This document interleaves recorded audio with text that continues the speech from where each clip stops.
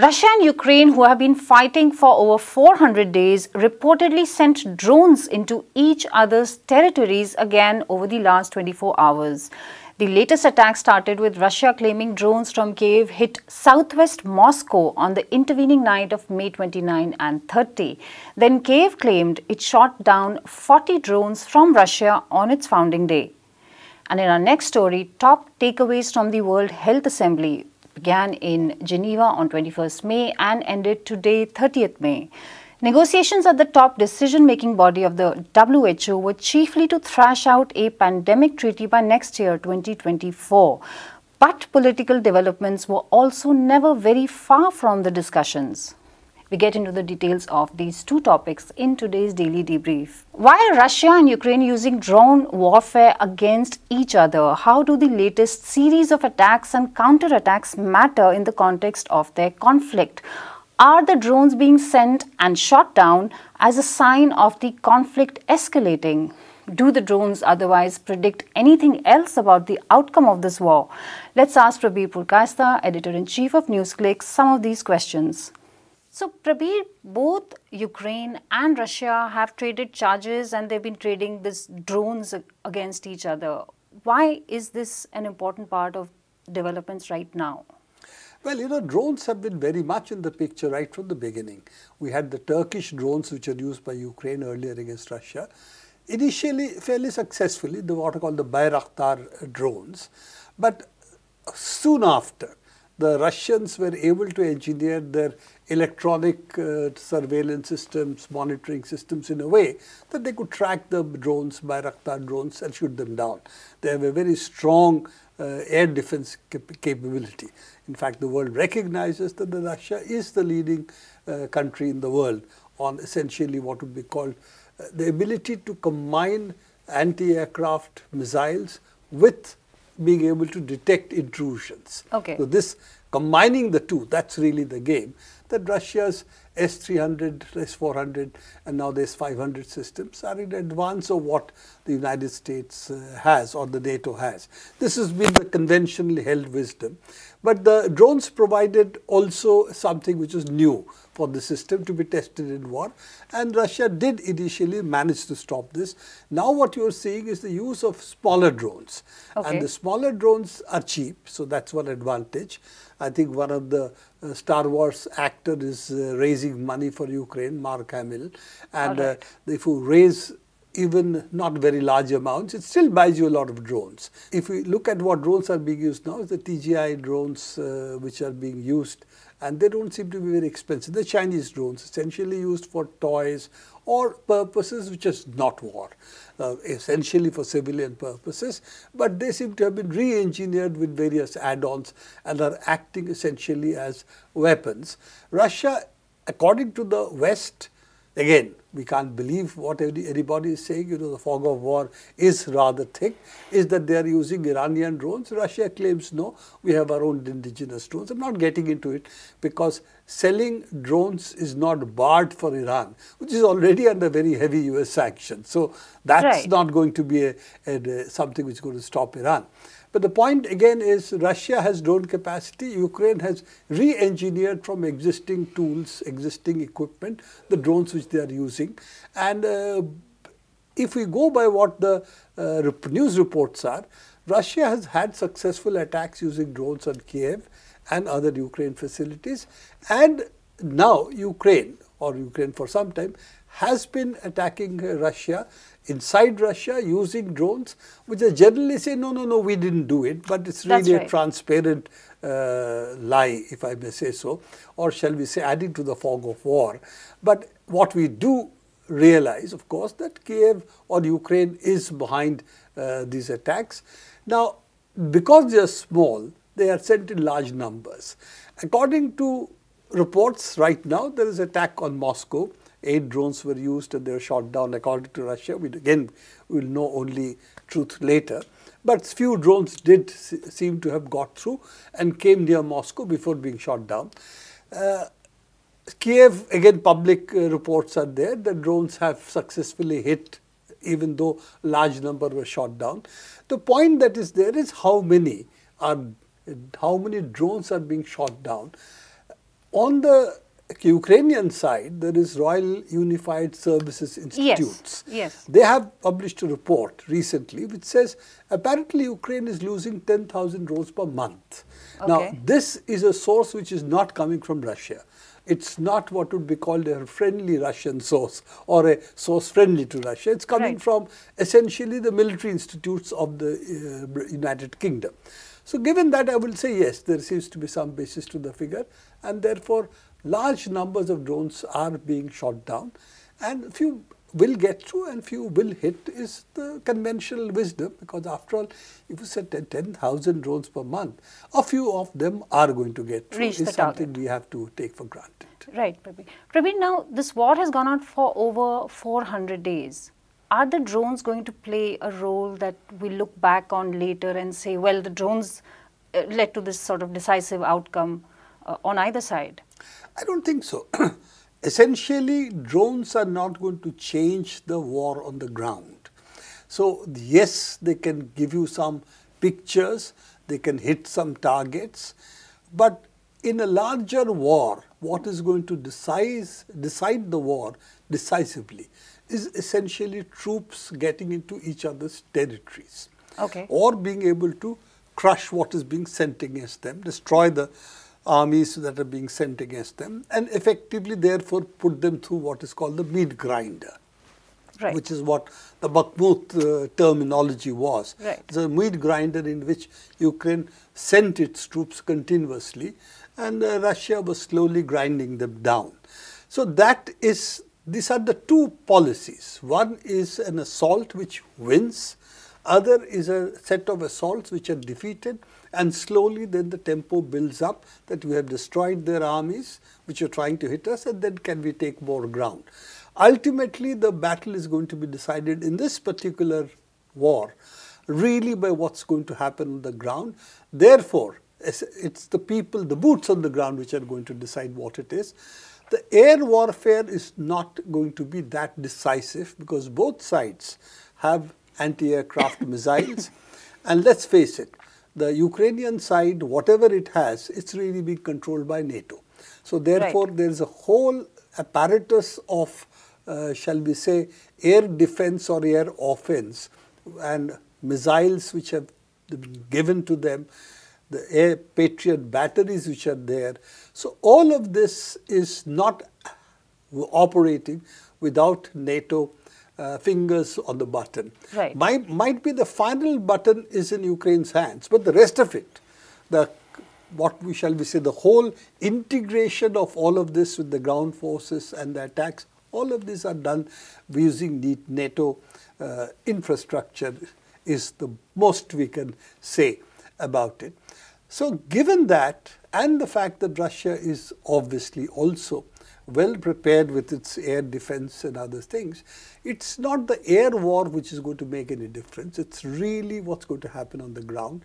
And the tanks, again, are easy prey for example, the drones. Absolutely. Okay? So all of this, I think that it is this meat grinder kind of First World War kind of scenario we are in. So whoever can hold out. Now, Ukraine is preparing attacks. It's what we have been hearing about. Somebody has said, senior official of Ukraine has said, it's imminent. This week, that's right. Next week, 3 days, but imminent. And this is going to shape up to try and see whether they can cut the land corridor from Russia, Mariupol to Crimea, if that can be divided. And if that line can be breached anywhere and Crimea can be isolated, then it will weaken Russia. But Russia seems to be, from whatever we are hearing, well prepared for that, and their defenses have been also prepared from what public domain information. Right.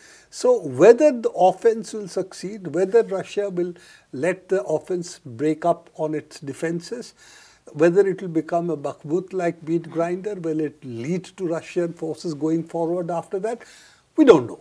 And as we have been saying repeatedly, we are not military experts, so we don't really predict what happens in war.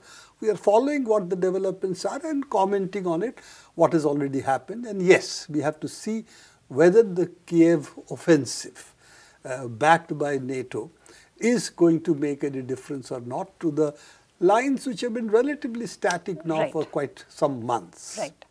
Prabir, one thing comes to mind, why have the drones in the picture at all? Is it just fog of war or some? No. Look, each side has been using drones, and each side that is finding counters to drones. As I said initially, the Bayraktar drones seem to have made a difference to Ukraine, and it took some time for Russia to adjust to it. Then Russian drones seem to be getting through, and what the Ukrainians lack is the ability to have anti-aircraft missiles to the extent required to protect against drone swarms. Again, the drones are cheap. The cost of shooting down a drone is probably more, much more, if you're using NATO weapons than what a drone is worth. I see. So therefore, you also bleed the other side in a way that their anti-aircraft missiles get used up. Other missiles are launched, then you have drone swarms and other missiles. It makes it difficult then to shoot down the missiles with your anti-missile weaponry.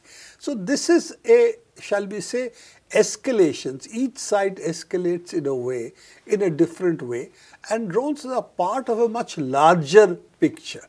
So Bayraktar failed, we have smaller drones, large number of drones. A few of them get through, hit civilian infrastructure on Russian side, even if not military infrastructure. It is to say, we can still hit you. Right. So that's the Ukrainian game. Russia is, of course, strategically targeting what they think is infrastructure which they need to take down. And using drones as a part of a larger set of missile attacks they're launching. Both sides, it's a game of missiles and drones, not just missiles. Not just simply drones, and both sides a game of what is the air defense you have.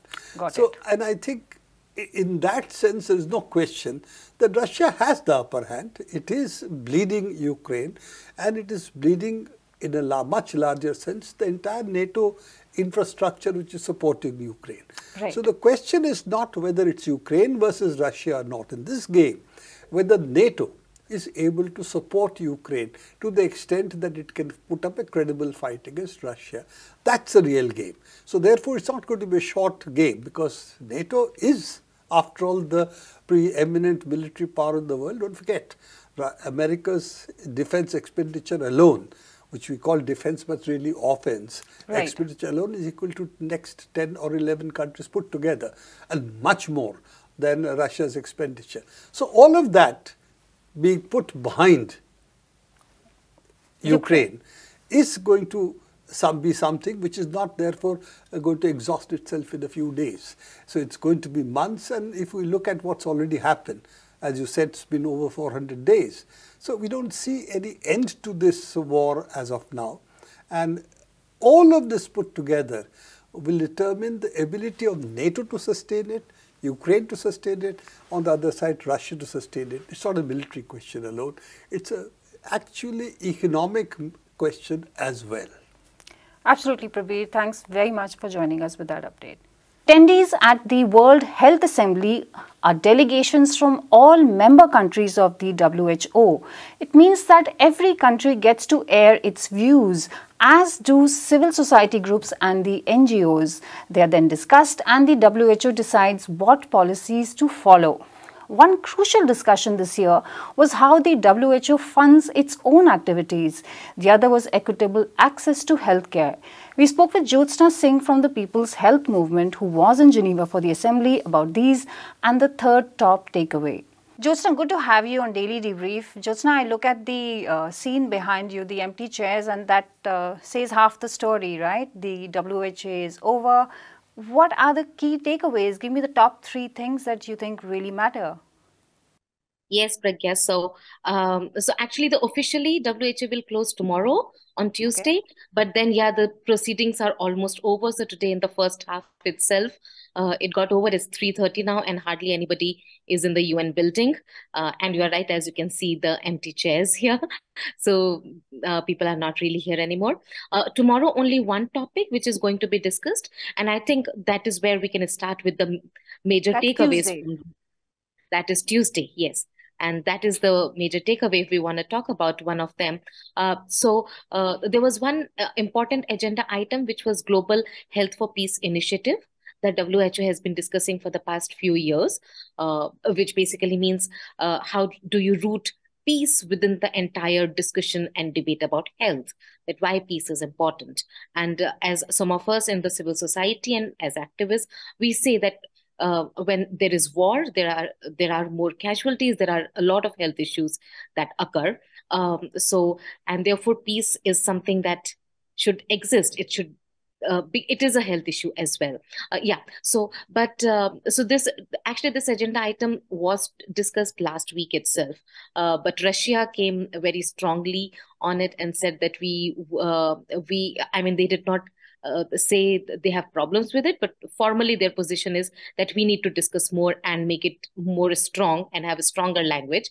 And therefore, probably this time they don't want this agenda to be passed. And that is probably because it fears that the Western countries, NATO, will use it, the provisions that are there in it, to attack Russia. Again, as we have seen in the past, in the last 1 year, how the Ukraine-Russia, the war keeps coming up again and again. And as a background to a lot of discussions. So that is one thing, how your geopolitics impacts discussions on health. That happens. So let's see, tomorrow there is actually voting on this agenda item.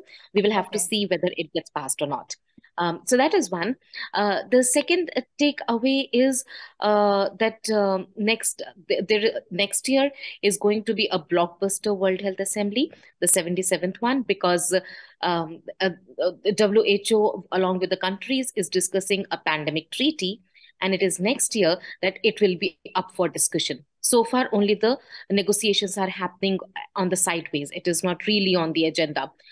So already we have started hearing in the rooms here that people are preparing for it.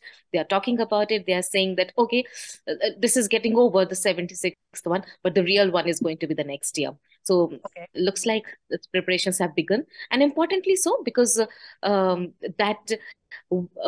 the kind of inequity that we saw during COVID-19 has made at least the developing countries and the global south realize that there are certain things they have to put their foot down on to ensure that if something of this sort happens again, then people don't suffer. That's what. Are there signs that on the important things like the sharing of medical know-how, the sharing of vaccines, are there signs that the pandemic treaty will actually be different from how the pandemic was?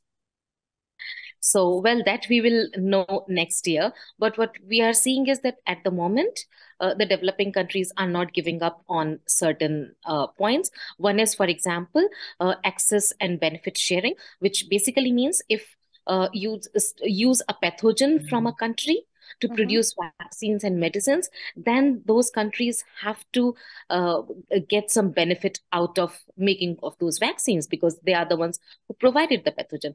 And for example, Ebola, it is something which is endemic to Africa, but there are medicines which are there in the US, but the African nationals have no access to them. And though the pathogen actually is present in that country, right? We saw that in many other cases. In Omicron, when South Africa shared actually the genetic sequence, and there were vaccines which were improved, but South Africa got punished by actually imposing travel ban on the country. So they're saying these kind of things cannot happen. We need to think in terms of equality. And if you take pathogen from my country, then give me some benefit of it. In fact, they're saying not personally to a particular country, but within WHO, at least 20% of the profits should come to WHO, and WHO should then should use it to ensure equity when medicines and vaccines have to be distributed across the world. So these kind of things are being talked about. What we are hearing right now is that it is on this particular issue, access and benefit sharing, that the developing countries probably will not compromise on. There are other matters in which a compromise might have to be struck. For example, about the intellectual property. They're also, of course, keen on technology transfer, and they're saying we cannot do without it. But as we have seen, it becomes really difficult, rich countries and the pharmaceutical companies just don't give up on that issue of technology transfer. Looks like maybe on that we will have to see how strong the countries will be. But the takeaway again, as we started from, is that the global south has to stick to it. And if they stick to their ground, only then we are going to see a better accord. It is also possible, by the way, that if the differences continue so strongly, then the accord will not be settled next year. It will take a few more years. But all of this we will know a year hence. So, Jyotsna, the pandemic does not mean it'll kick in only when there's a pandemic, right? Because, for example, the Ebola outbreak was not a pandemic scale event, but we saw that when it was widely suspected, at least, that when the infection traveled to Europe, then there was a sort of high alert sounded. Though in Africa, people do regularly contract the disease and it's highly fatal. Yes. So there are actually two processes. One is the international health regulations, which actually are about health emergencies and how the health regulation should happen. And in a parallel process, this pandemic treaty is being discussed. There are elements in it which basically talk about surveillance and monitoring throughout, so that you know when an outbreak possibility even arises. So the idea is, should we be able to contain it then and there itself? So it is about pandemic, but it is not about what will happen if the pandemic happens. That is not the only thing, but can we start to work before that? So they're trying. I mean, I'm talking that in an ideal scenario, but of course, things are not working exactly in that fashion, because again, and you have asked the right question, because the rich countries are saying they are looking at it in terms of health security. So they are only trying to again and again say surveillance and monitoring. Response is not something that they are trying to focus on, because they know if there is surveillance and monitoring and they have the medicines and treatments, then they will impose travel ban and protect their own population, and let whatever happen to the poorer countries and not give them the vaccines and treatments. So that is a problem. So this is the fight against. So it is not only during the pandemic, it is about overall thing. But yeah, people are saying that when we already have international health regulations under which pandemics are covered, why do we need a parallel process? We raised that question when the discussions started, but these countries did not hear it. EU especially pushed for a separate treaty, so we are unfortunately dealing with two parallel processes, though probably we shouldn't have had to. But now that is the situation we are in.